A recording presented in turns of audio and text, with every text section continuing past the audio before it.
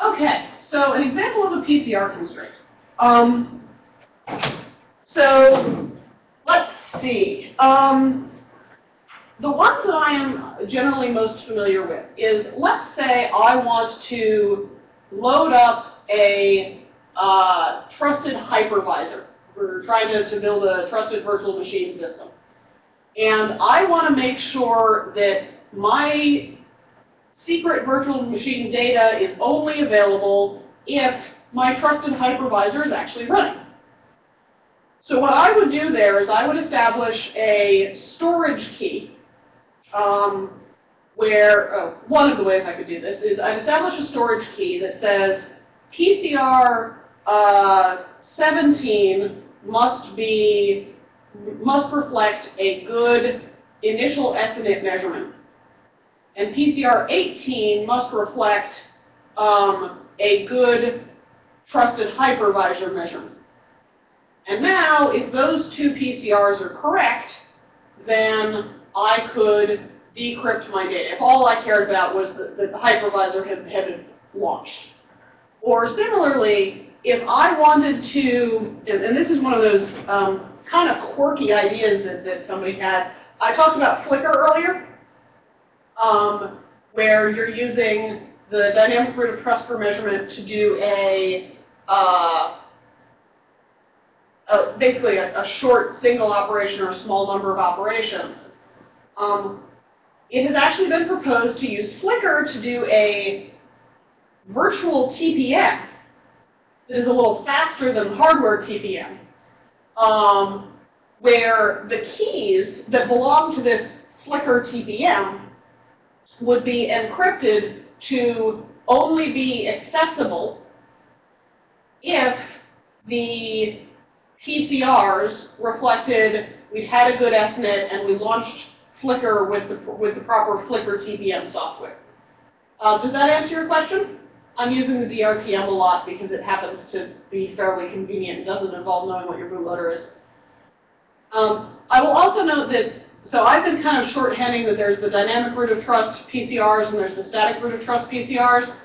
There are 24 PCRs. 3 of them are dedicated to the dynamic root of trust for measurement. The first 15 or so are kind of hand-waved as being for the static root of trust for measurement, but only about 8 of them are actually defined. No history is preserved across reboots and PCRs. Every PCR is reset to 0 on reboot. So, as you say, if we were preserving history over time, we would rapidly get to the point where it is impossible to calculate or verify because what does it all mean? In general, we use PCRs to determine the current state of the machine or the state of the machine since boot. So now hopefully you can get a better sense of why those PCR constraints would be meaningful because it's reflecting the current state. Another thing that I will note is that you can use these also to limit when a key can be used during the boot process. So I've heard some people suggest things like, I want a key that is used by the BIOS or by the bootloader that is not freely usable later on. I'm not honestly sure why, I don't work at that level, but in that case, you can actually constrain a key such that PCRs 0 through 3 may or may not have values, maybe you're not constraining them to them, but PCRs 4 and 5 must be 0. And now, as soon as the bootloader has run, you've filled in 4 and 5, that key is now unusable again. So not all PCR tricks have to do with, I've had a correct measurement. Some of them have to do with, nothing has been filled in yet. Sorry, I got a question while he's typing. Tomorrow in the TPM programming section, are we going to be, is there going to be a lab machines which are given to us to use, or are we going to actually be doing it? We're not actually doing it. When I did my survey of what people wanted out of the class, not a single person said they wanted to try TPM programming, so I took them at their word. If there is interest in doing a TPM programming class, I would be inclined to set that up as a separate thing, because frankly, 2 days is about the minimum I'd want to do that for anyway. Because every TPM programming class I've ever taken that's been like 4 hours long, by the end of the 3rd hour, about half of the class had managed to get started, unfortunately. Okay, so in terms of the different apps that can modify PCRs, the first answer is the first 15 PCRs, the ones that the static root of trust theoretically can use, even though some of them are not defined, anything can update them. So the thing about PCRs is that it is very easy to do a denial of service attack on many of them, because even if there's only one good value, all it takes is one extent to throw that out.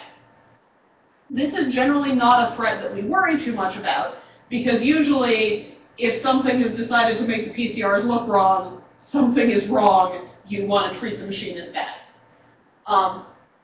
See, fragility is a big thing here. In terms of the more detailed, what are the permissions, which PCRs can the DRTM affect, which can't they? The PC client specification does include the locality constraints imposed on all 24 of the standard PCRs. And in fact, I think I may even be talking about it tomorrow. I think I may even have that chart up to talk about which PCRs you want to use for what. I believe in the first section. So there you go. And indeed, as Nino says, there are not enough applications using PCRs that nobody has defined multiple PCR etiquette. It's not just for the initial few PCRs, it's for the small number of PCRs that we're actually really using. One thing that we do see, Matthew, is that of the limited number of applications that use PCRs, for example, the trusted grub for Linux, we do not have a good standard for what PCRs 9 through 13 mean.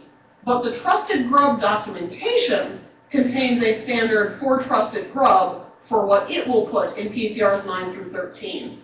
So that if you have determined that your bootloader is trusted grub based on measurements, and I don't actually know how hard that is to do, we haven't done studies, I can then say, given that I am using trusted grub, I will evaluate 9 through 13 based on trusted grub's documentation. There are only 24 PCRs and there are no standards. What we generally expect is that in an enterprise world, so few applications use PCRs that we don't expect collisions to be a big thing yet, and when we do see them, we need to standardize because they are a risk. Most applications, I would actually expect to be using resettable PCRs, which I'll get to tomorrow as to why. Resettable PCRs don't maintain history. So as long as no two applications are trying to access them at the same time, collisions are less of an issue because you wipe the history before you use them and then you wipe them again when you're done. That said, that is for a certain subset of applications. If you are trying to do an audit log, for example, you do want a non-resettable PCR, you're going to be tracking that over time, and yes, if you have multiple applications doing audit logs, you better hope they're not both in PCR 14, or at least that they're maintaining the same verification log of what ought to be in PCR 14. Okay, so the question is, the commands we talked about, are they only relevant for asymmetric keys? Yes, there are no TPM commands that use symmetric keys. None at all. Because of export control regulations. And if you think about it, a lot of these commands wouldn't make much sense for symmetric keys anyway. But no, there's no such thing as a symmetric TPM key, and there's not really a meaningful meaning for that. Yes. So the TPM can be used to decrypt stored symmetric keys, because stored symmetric keys are just data. And a lot of the reason I bring up symmetric keys is that in general, for encryption and decryption, we don't want to be using the TPM's asymmetric keys for anything longer than we need to. So what we'll often see is that we will encrypt a symmetric key and use that to then encrypt a larger quantity of arbitrary data, rather than trying to use the TPM to encrypt all of the arbitrary data. This is what we see in that privacy CA protocol, where I shorthanded it as saying we encrypt with the endorsement key, But what we're actually doing is encrypting a symmetric key with a wrapper that talks about what the symmetric key protects. And then we return the symmetric key so software can do the bulk decryption of the certificate itself. And we see that kind of structure used again and again in TPM applications because it's more efficient. So the symmetric key here is not generated by the TPM, it's generated by software.